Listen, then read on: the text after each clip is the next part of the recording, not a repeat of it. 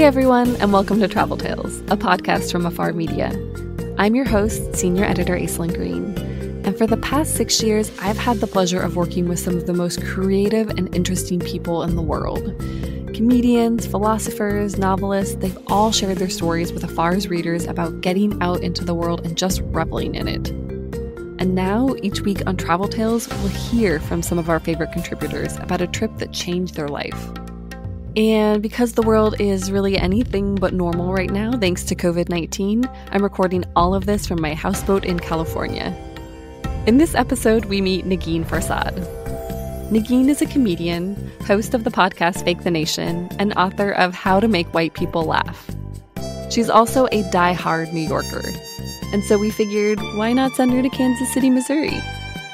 It was part of AFAR's Spin the Globe series, in which we send a writer someplace with only 24 hours notice, and they just have to figure it out.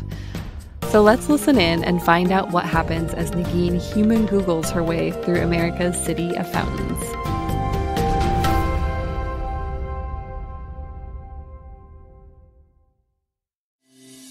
Soon it will be time for another adventure. But for now, enjoy these stories from travelers who have connected to our world on a deeper level, and let them fuel your dreams of a future adventure. And with the Marriott Bonvoy Boundless card, you'll be well on your way to powerful new experiences. Learn more at MarriottBoundlessCard.com. So I'm in Kansas City, which is both in Missouri and in Kansas. Of course, I assumed that being in two states would give Kansas City a Dr. Jekyll and Mr. Hyde vibe, but more on that later, because at this point, I'm actually at the Improv, a comedy club on the east side of town, and I'm about to go on stage and do stand-up. The lights are low, and the audience is taking their 2-drink minimum so seriously it's turning into a 4-drink minimum. It's the last night of my trip to Kansas City, and I'm either going to end it on a bang or a self-hating whimper, depending on whether the audience hates me or thinks I'm hilarious. In comedy, there really is no in-between. Even though I'm in Kansas City as a traveler, I made sure I could do a spot at a comedy club at least once.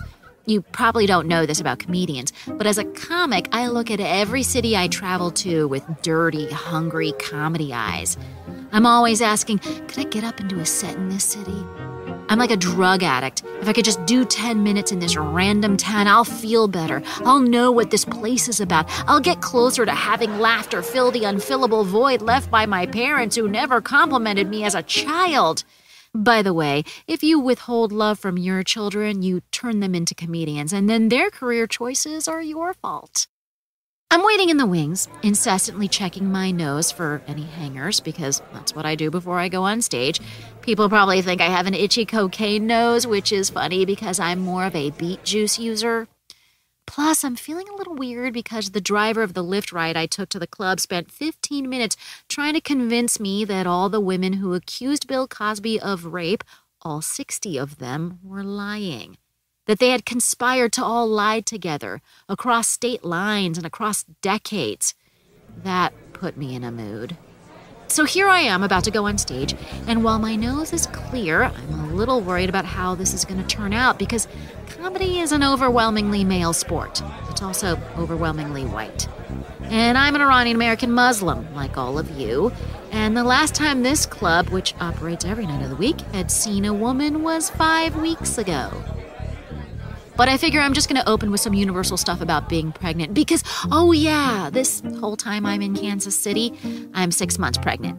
Pregnant and traveling alone. So I'm an Iranian-American Muslim who's pregnant and alone, and I'm standing out even more because I'm walking everywhere, or rather, waddling everywhere.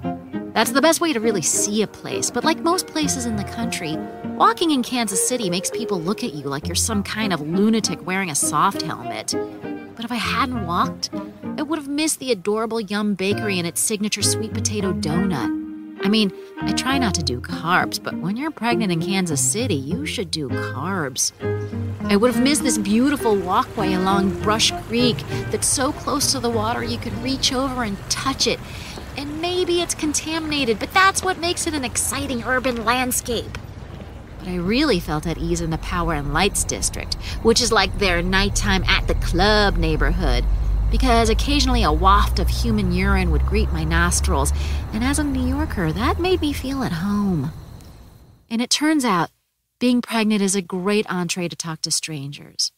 I went to the Green Lady Lounge to watch some jazz and have a mocktail, even though if I were in Europe, I would have had a full cocktail because apparently alcohol doesn't affect European pregnant women, only American pregnant women. Anywho, while I was there, I struck up conversations left and right because no one suspects a pregnant woman of being evil or having an agenda. They assume you're a nice person.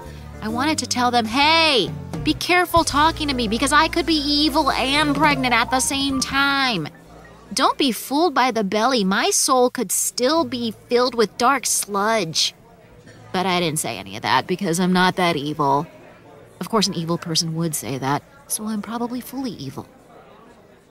So, when I was at the Green Lady Lounge, I found out that Kansas City is actually one of the birthplaces of jazz. I had no idea. I always assumed it was New York.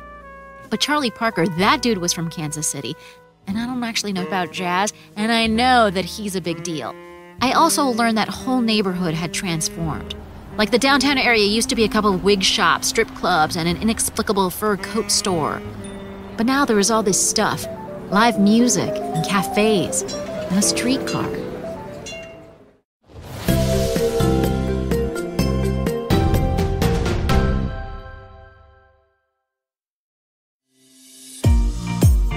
AFAR Travel Tales, presented by the Marriott Bonvoy Boundless card from Chase, is a powerful way to connect through stories of travel. Stories move us. They take us across the world and into the unknown. Stories inspire us to ask questions and dream of possibilities. The experiences we share give us a glimpse of where we could go, what we could learn, how we could grow. We hope the stories here will lift you up and give you inspiration for adventures to come. Until then, the Marriott Bonvoy Boundless card can help you on your way to future destinations. Learn more at MarriottBoundlessCard.com.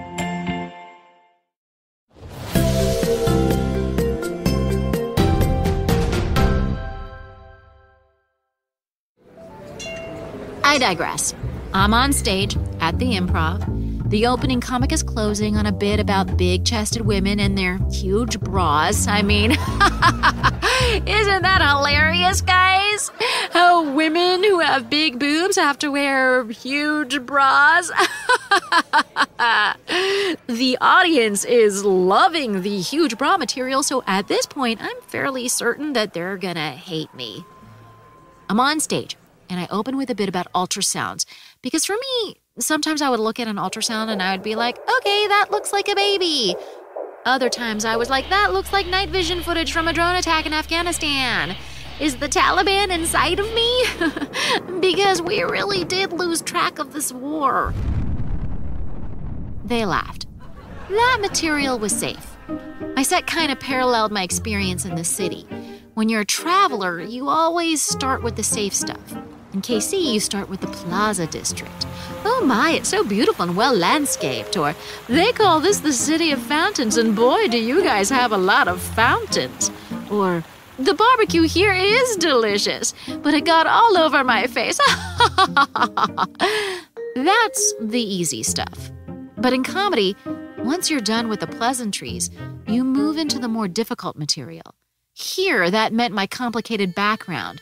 Because when you hear Iranian American, you immediately think, she could be enriching uranium.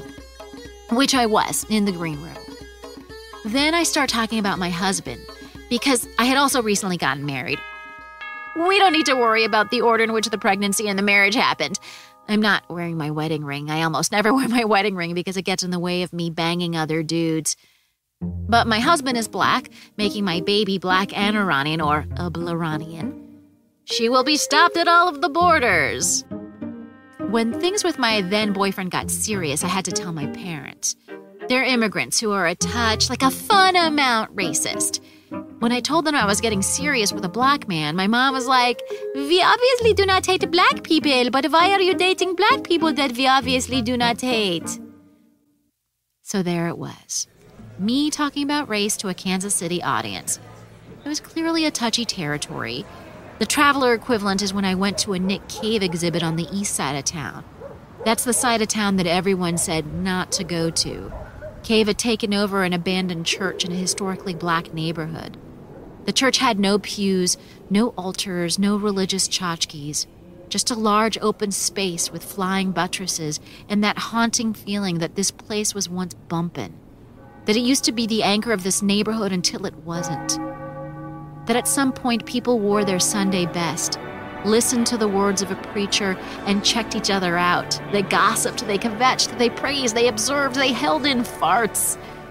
And now the world-famous Nick Cave, another Kansas City native, would fill it with art because the people had literally abandoned it.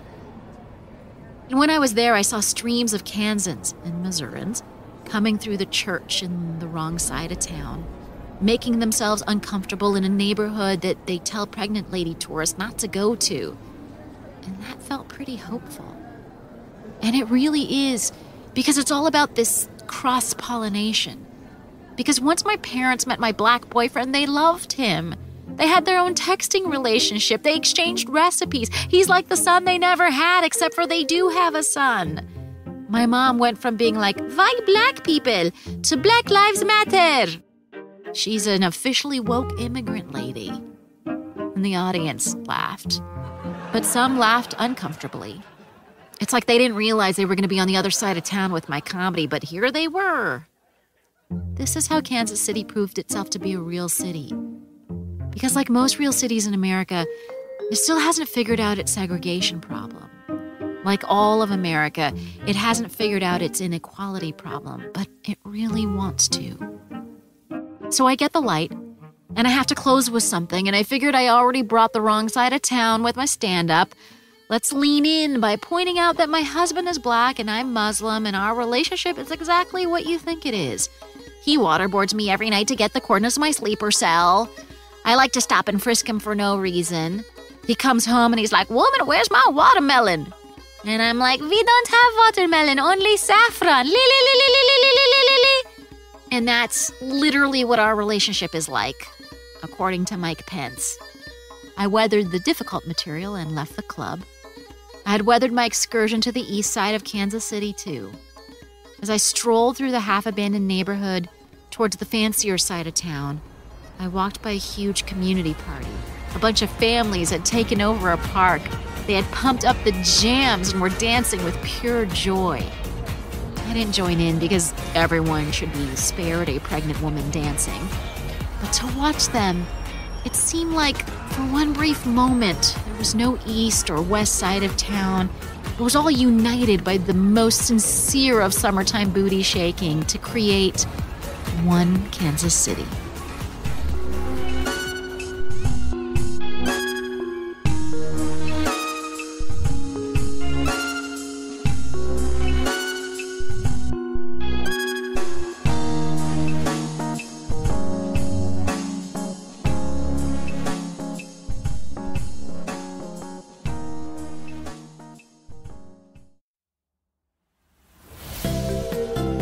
That was Negin Farsad. Negin is back home in New York with her young daughter. She says she's waiting for life to return to normal with a big fat question mark. She hasn't done stand-up in more than 3 months. Instead, she's distracting her dirty, hungry comedy eyes with really embarrassing workout dance classes. It doesn't fill the void, but it does something, she told us. Ready for more travel stories? Visit us online at afar.com/traveltales. And be sure to follow us on Instagram and Twitter. We're at AFAR Media. If you enjoyed today's adventure, we hope you'll come back next week for more great stories. Subscribing makes this easy.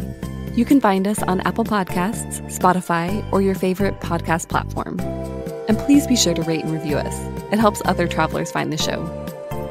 This has been Travel Tales, a production of AFAR Media and Boom Integrated. Our podcast was produced by Aislinn Green, Adrian Glover, and Robin Lai.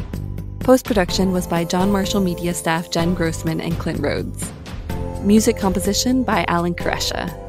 And a special thanks to Laura Redmond, Sarah Storm, and Irene Wang. I'm Aislinn Green, your zoomed-out, under-traveled host. I can't wait to hit the road again. Until we all freely can, remember that travel begins the moment we walk out our front door. Everyone has a travel tale. What's yours?